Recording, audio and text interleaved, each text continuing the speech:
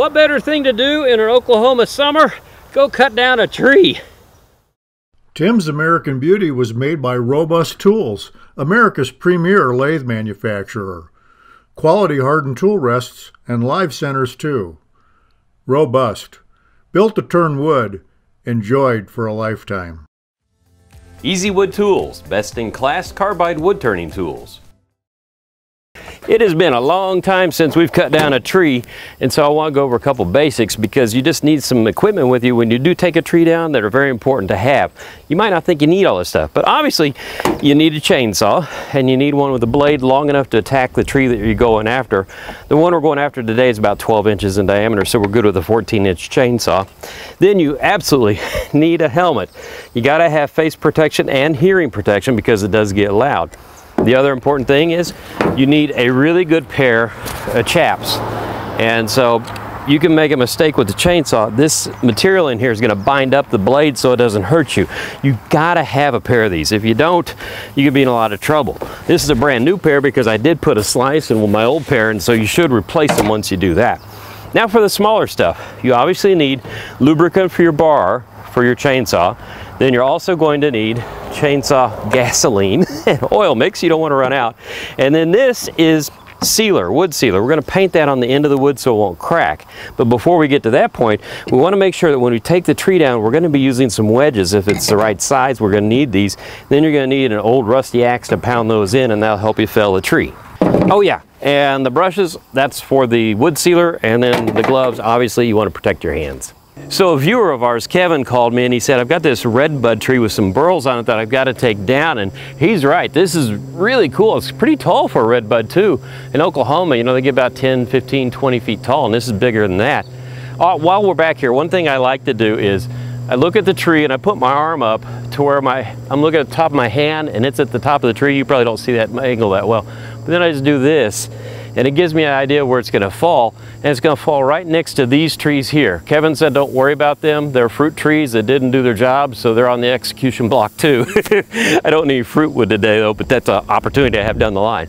But let's look at this tree because it's really intriguing. A lot of times you get stuff like this and it's just bark, but there might be some really cool burls in this thing. This tree had a really wild life, and when you look up higher, it's got nice crotch wood up there, and then I do see what could be a really good burl up there on the left.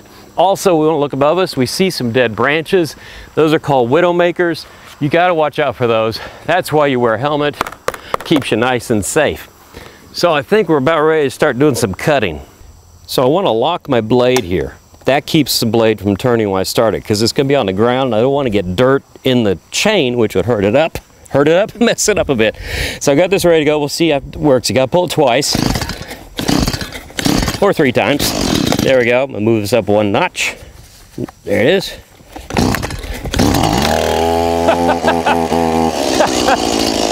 Make sure you have your helmet on good. It's almost 90 degrees already. It's about 9 in the morning. Welcome to Oklahoma summer. So now you see the blade's not turning. When I bring this back, click it back, now the blade turns. So now we're rocking and rolling. First thing I want to do is get rid of this branch here because it's in the way of the cut I want to make.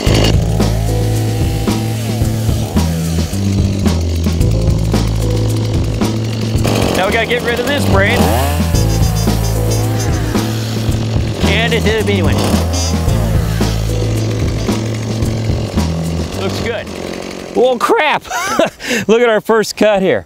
We want to make a wedge right here, take this off, and have a big burl right here that I'm going to kind of lose. Maybe not. If I make my cut right, I want to make a 70-degree pie cut coming down like this, and then a cut across like this. That might pop out. We might be able to save that piece of wood. And Kevin lied to me. He said 12 inches. Ah! This is a 14-inch bar. I think we're a little bit bigger than that. I would have brought my bigger chainsaw if I'd known that. But anyway, we'll make this cut first. It's gonna be a little bit loud. And, oh yeah, one thing I forgot to mention. If you do have a second chainsaw, make sure you bring it, because if you get that stuck in the tree, how do you get it out? You need another chainsaw to relieve that cut. So let me get this turned on, put it up, and we're gonna make that first 70-degree cut from the top here. Before I fire up, see this line right here on my chainsaw? Most chainsaws, or all chainsaws, either have this or another guide. What you do is you take this and aim it the direction you want the tree to fall. So if I want to make the tree fall that way is where I want to go, I keep this lined up like that when I make this cut. It's a very handy guide. So we'll get this started here and make our first cut.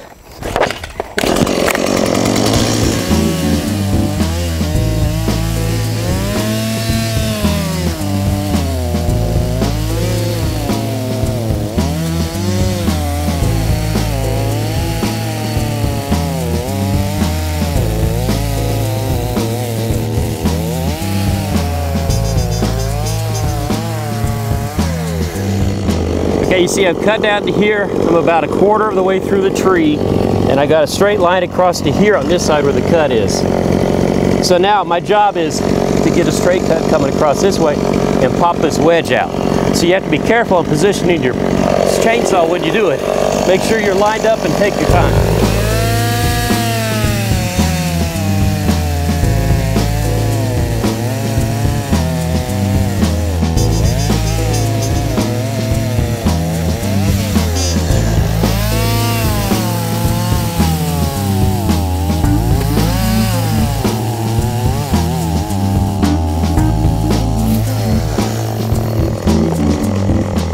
Okay, we saved it. It's gonna be pretty interesting. We're a little thick here, we can't quite see the burl. I do see a little bit of rot here, so we gotta be really careful with this tree and take our cuts slow and make sure we keep everybody out of the way. That means Brian. Okay, we're on the last cut, and it's the most important because the tree's gonna fall that way, right? Well, first thing I need to think of is, where am I gonna go? You don't wanna go behind it, because if the tree kicks out, you could be in big trouble. I'm gonna take this chainsaw and go over here to get safely out of the way. There is a fence here, but it's far enough back, it's not gonna affect me getting away from that, hopefully. The tree, though, if you look up at the top, has big branch on this side. So we're gonna really have to work hard to get that to go the direction we want it to go. So ideally, what I'm gonna do, I won't be stopping when I do this, I'll tell you now. I'm gonna make a cut in here. Once the chainsaw gets in here far enough, I'm gonna grab a wedge, drive that wedge in there to make sure it's pushing the tree that way. As I go in deeper, I'm gonna do another wedge. Ideally, we'd have a rope attached to the top of this thing and somebody pulling on that end. Kevin mentioned he has a tractor, but it'd probably take a little too long to get it hooked up. Famous last words. If it does go this way, I'm gonna have to help Kevin do some fence work. But anyway, this is gonna be a cut that's gonna come in just about an inch or so above that bottom of that wedge I made, and I'm not gonna cut it all the way through. I need to leave a thick enough piece of wood going across that way for a hinge. That's really important. You cut all the way through, this thing just drops down and goes anywhere it wants. The hinge is gonna make it go the direction we want, hopefully.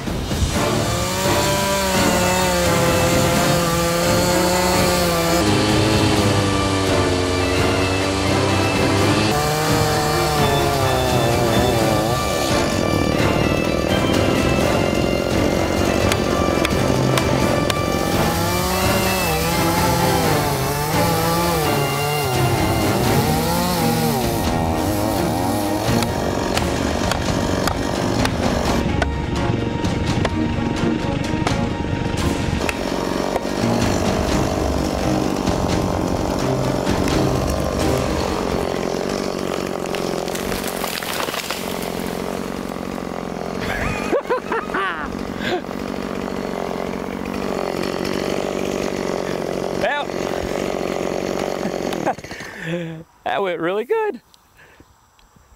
Okay, now the hard part starts. We got to cut this thing up. This is why you only do this in the fall, not in the summer. Kevin was nice enough to say he'll use this as firewood because it is kind of dried out and rotted out. But I'm kind of interested from where the first burl starts here and working our way down. So I want to limb up a little bit, put my ears on, start up here. Let's see. There we go. You want to take the little branch. You just want to take the little branches off. They're going to be in the way you're making your big cuts.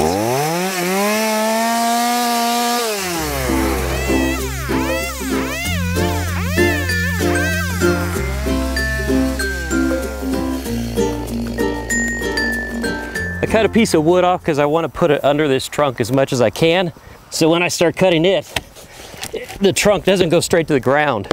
I don't want the blade touching the dirt, which would mess it up. That's kind of okay, that should work. But anyway, I want to start my first cut right here. I'm going to cut up under it, and then I'm going to cut down on it. I'll probably come back up under it to finish the cut. There's pressure on it the way it's laying right now. But then the logs are going to move.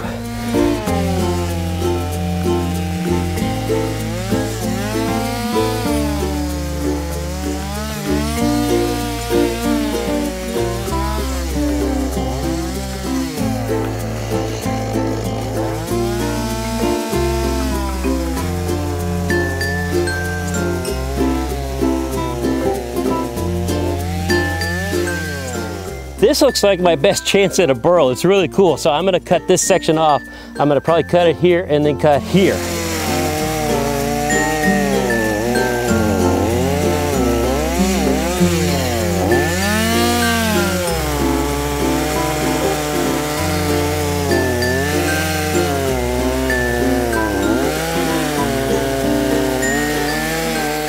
You know, this works a lot better when you put this thing down. You don't get as much stuff in your face. The next thing I want to show you is a bucking cut, and it's what these little sharp dagger-like things are for on the chainsaw.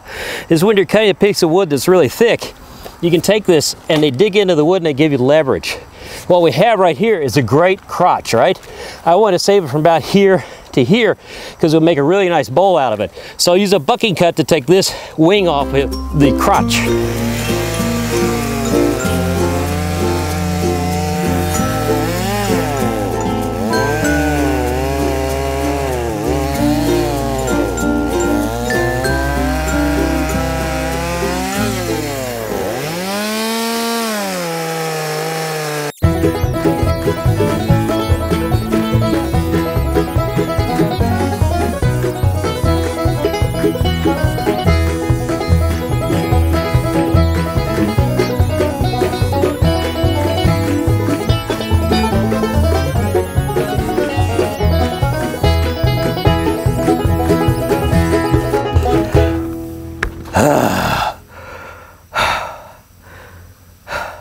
From the looks of this, it's either raining or I'm trying to make a dirty phone call. Whew, that's a lot of work. Doesn't look like it, but it really is. Now, I was doing some stuff that wasn't quite normal for my cuts. I still have to cut this branch off to get this crotch here. But when you're cutting a tree and you're wanting to make straight bowls from it, this diameter transferred over here, see, it's wider than it is long now. You want to make this at least 20% longer on the ends, because if the wood starts to crack, which it will no matter what you do, it will go into that wood and you'll waste that whole piece of log that you got. The other thing I was doing, which was different, was I was trying to save the burls. Why cut a big log and keep the log when all I need is this part right here? So the next thing we need to do, though, is we have to seal up all this end grain so the water doesn't leak out and cause cracking. Water, that sounds good. I'm not sweeping or cleaning, but I'm trying to get as much of the shavings out of my irregular chainsaw cuts I did, because the sawdust in there will keep the sealer from sealing. And I think this is Anchor Seal. Northeastern Oklahoma Woodturners Association, which I'm a member of, buys this in 55-gallon drums, and then they break it up to sell it at a better price. And it's just like thick stuff. It looks like thick latex paint, but it's not. It's much better than latex. This has more ability to flex and soak in at the same time.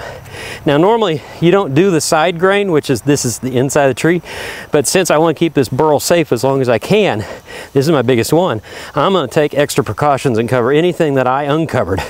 So put a little good splosh on there. Now the end grain is the most important part. You want to soak that on really nice and thick, and you can see how punky it is in spots, and that's going to soak it up. I'll probably put 2 coats, maybe 3 coats on this, and that chainsaw cut there made it really difficult. There, I got it inside. But anyway, this is what I do to all the remaining wood. So those are the steps to cutting down a tree. and how to save the wood for use later. The thing you do want to do when you get this home, don't put it in the sun. Put it in a climate controlled environment, or put it under a tarp or something off the ground. If you put it off the ground, we won't have rotten moisture going up into it, unless you want to spalt your wood, and that's a whole nother show. So anyway, that's how you cut down a tree. Until the next time on wood turning, I'm going to hydrate, and you keep turning. Whew. Tim's American Beauty was made by Robust Tools, America's premier lathe manufacturer. Quality hardened tool rests and live centers too. Robust. Built to turn wood. Enjoyed for a lifetime. Easy Wood Tools, best in class carbide wood turning tools.